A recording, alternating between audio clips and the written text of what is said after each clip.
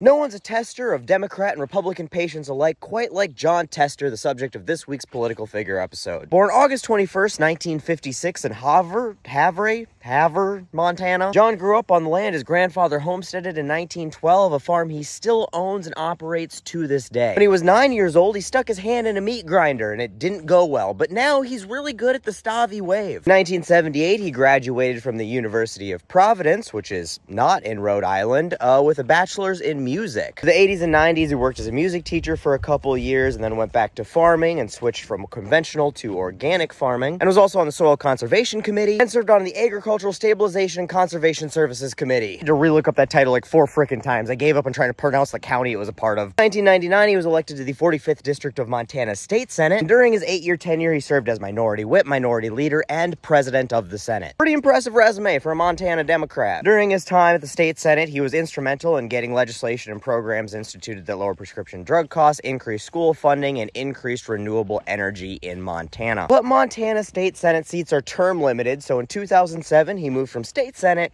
to U.S. Senate. Since being in the Senate, Tester's been the type of senator Joe Manchin should have been. As in, not completely useless. Now, he is painfully fucking moderate, which is to be expected, because, you know, it's Montana. It's one of those great examples of when voters are willing to look past a party line, they can get a representative that actually represents them. He's tended to be very conservative on the type of things that Montanaans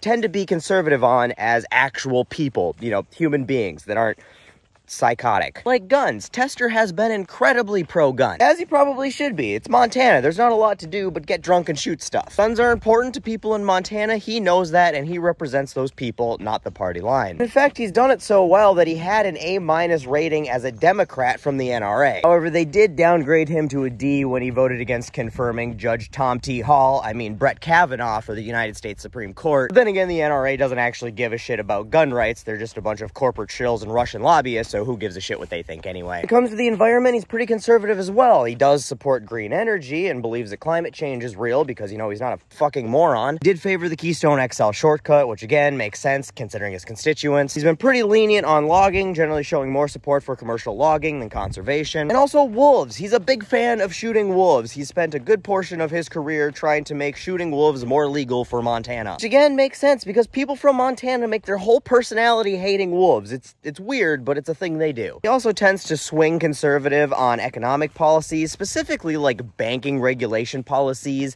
but that might just be all of the corporate money he takes, because he does take a lot of it. That one might not be a constituent thing. That might just be those are the people who've paid him thing. Also filibustered Obama's Americans Jobs Act, and I'm not really sure why. He said it had something to do with the way that it was going to bring jobs to Montana, and it wasn't good enough, but I didn't really articulate what that meant. So I don't know if that was constituent driven or paying back the people that pay him. He also tends to be a tad bit more conservative on immigration, which, like, guys, come on. Yeah, sure, Montana's a border state with fucking Canada. Calm the fuck down. He's voted against amnesty or any path to citizenship for current undocumented immigrants, which I think is totally bullshit. But to his credit, he has not supported and has voted against all of the ridiculous immigration policies Republicans have put forward, saying that they are ridiculous, and has worked to put forward policy for comprehensive immigration reform that is desperately needed, just it hasn't gone anywhere. Mostly because Republicans won't let that happen, because if they actually fixed immigration, they wouldn't be able to bitch about immigration. On LGBT rights, he has slowly come around. He used to be really conservative, voting against gay marriage, as one would expect, and he has since praised the Supreme Court's decision that all states must recognize gay marriage, and he voted for the Respect for Marriage Act in 2022. Which, again, I feel like this falls well along constituent lines. They were probably one of the last states to really, you know, embrace gay marriage, but now most of the population, regardless if you're in a red state or a blue state,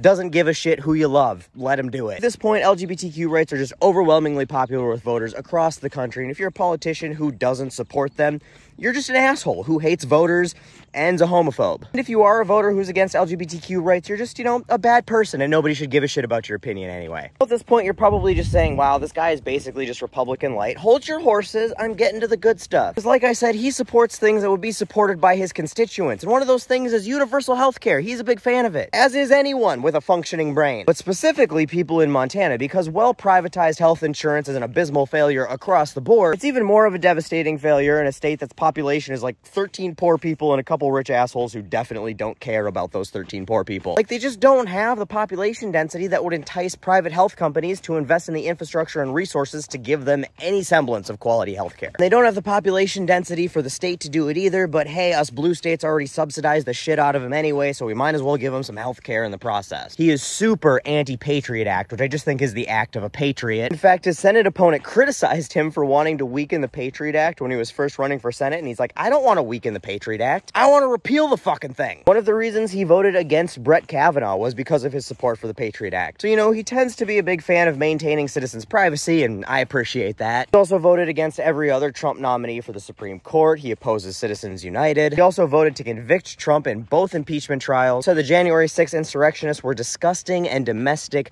terrorists. Also a pretty staunch supporter of women's health care and bodily autonomy rights. And it's politicians like Jon Tester I have a lot of respect for, because I disagree with a ton of his policy positions. But he seems to hold the majority of those policy positions very genuinely and authentically and uses them to support his constituents. He's not pandering to the party line to climb the political ladder at the expense of his constituents like Beto O'Rourke or literally any MAGA politician. But he's not snubbing his party, his ethics, and ideals in a desperate attempt to hang on to his seat in a conservative state like, you know, Joe Manchin. He's a moderate in the best way you can be a moderate, and I hate moderates. He's a moderate in a seat where moderates should sit, and he's a moderate because that's what his constituents want their representation to be. And it's hard to hate that. So I hope the people of Montana can continue to put policy and people above party and re-elect Jon Tester this November. Because being a real Montana farmer from Montana, he's gonna represent Montana way better than Tim Sheehy. Because the motherfucker running against him is a silver spoon sucking, private school going trust fund baby from the suburbs of Minnesota who's a multimillionaire and fancies himself a part-time rancher. I know how you Montanans feel about those rich fucks who go out there to cosplay as John Dutton, so